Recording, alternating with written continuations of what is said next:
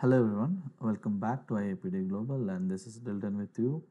And in this video, we are going to see how to do communication based on Modbus in the Siemens S7-1200 PLC.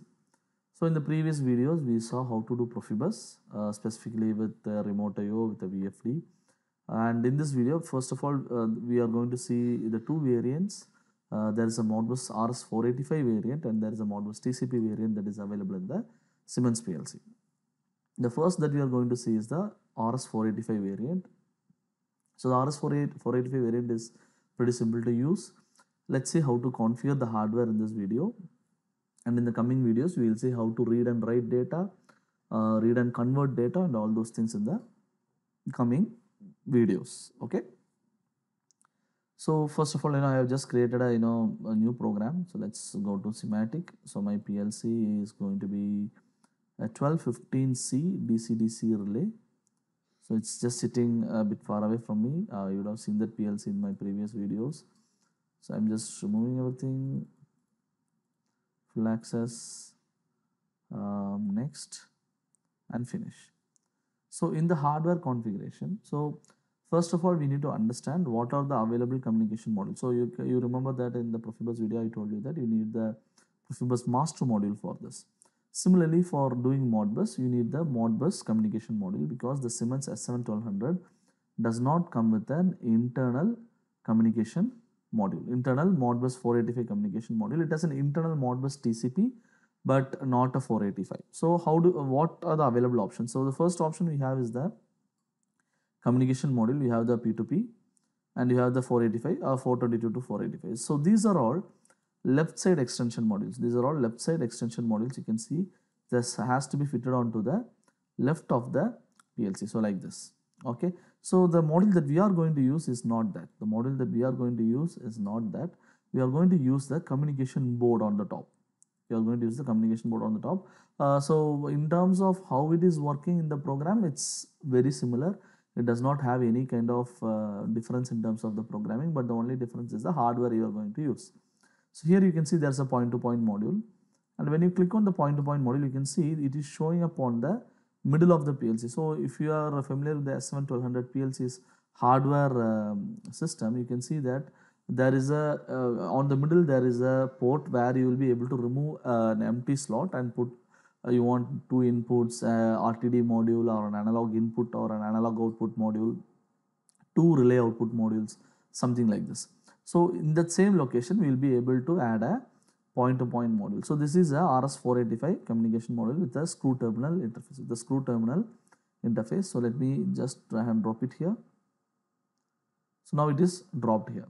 So now we have to go into the settings. So you remember in the Profibus we went and set up the configuration. Similarly, we have to go into the module and you can see there are some configurations required. So the only configuration you need to do is the IO link configuration. So the IO link configuration as per our requirement is okay. So all the slave that I am running now is having 9.6 kilobits per second, but you can set any of this. You have a parity, no parity, even and non-parity, and we have the data bit and we have the stop bit. So in our examples and in our videos, we are going to use the parity with the setting similar to this 9.6 kilobit per second or 9600 bps. No parity, so no parity, 8 bits per character and 1 stop bit. So we call it as 8 and 1. So 8 data bit, no parity and 1 stop bit. So this is the configuration we are going to use in all our slaves. So in the Modbus 485 configuration, we have something that you need to remember that all your slave devices, all the Modbus slave devices should have the same configuration. If the configuration is different even in one of the device, and that device will not respond to your query. Okay, that device will not respond to your query. So you have to make sure that all this is set up. So sometimes some slave devices, what happens is it might not have a configuration that is available in all the others. So you have to find a common configuration that works in all the slave modules. Sometimes some module might not have a particular configuration, some module might have that particular configuration. So if the slave is a programmable slave, so then you can change this configuration as well. Okay, so this is the requirement for the configuration. Okay, so yeah, so you can see here this is the required configuration. So and I also want to tell another configuration or the wiring concept here. So the wiring concept, you have to remember one major thing. So let me show you the wiring concept for this. Let me copy this article number. So let's say Google, let's say wiring diagram. So normally it is like this. So the terminal is a onboard terminal. It's an onboard terminal. So let me find a better image. Let's say images.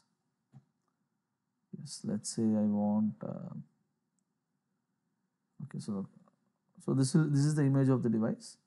Okay, this is the standard image of the device. So yeah, let's say you can see we have M, that is the common, that is the ground if you are having it.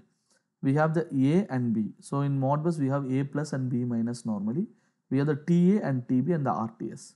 So how the wiring should be done? So the wiring here is a bit, I will not say it's a bit peculiar. The only thing that you need to remember is, so the B from the slave module should come to the A, and the A from the slave module should come to the B. So how it works is, for example, let's say I have, let me just quickly open Sketch. So let's say I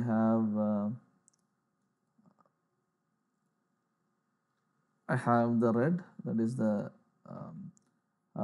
plus, okay, that is the plus, and I have the black, it is going to be my minus. Okay, so how it happens? So for example, I will have multiple devices. So I have one device 1, device 2, device 3, device 4, device 5, for example. Okay, so here, so there will be a plus and a minus, plus and a minus, plus and a minus. So plus, minus, plus, minus. So how it works here? So from the plus it will go to the plus, minus to minus, and from here it will go to the minus here and plus here. So again from plus to plus, minus to minus, plus to plus, minus to minus, plus to plus, and minus to minus. So finally on the module, on the Siemens PLC module, what happens? There will be plus, minus, okay, TA will be there and TB will be there.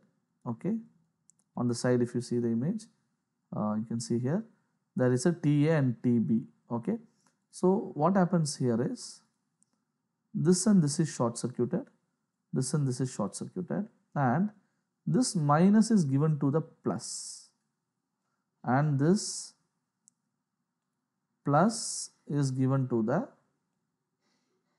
minus. Okay, so all your devices will be in daisy chain. Okay, all the devices will be having plus to plus and minus to minus, but when it reaches the hardware, it will just get interchanged. Okay, so this is how the wiring will be done for the system as well. Okay, so the next video we will see the programming